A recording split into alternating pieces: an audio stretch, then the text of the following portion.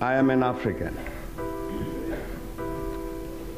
I owe my being to the hills and the valleys, the mountains and the glades, the rivers, the deserts, the trees, the flowers, the seas, and the ever-changing seasons that define the face of our native land.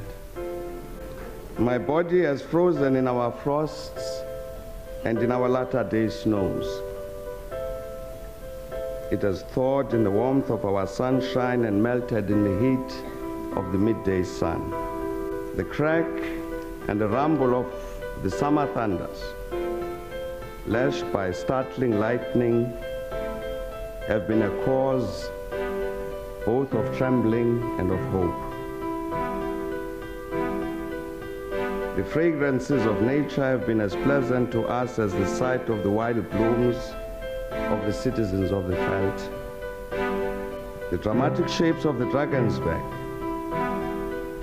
the soil-colored waters of the Lekwa, Iqili, Notugela, and the sands of the Kalahari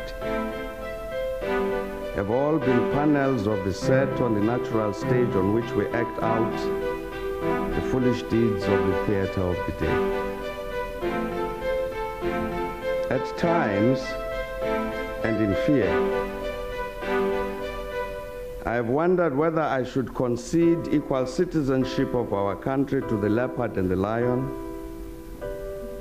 the elephant and the springbok. A human presence among all of these, a feature on the face of our native land just defined.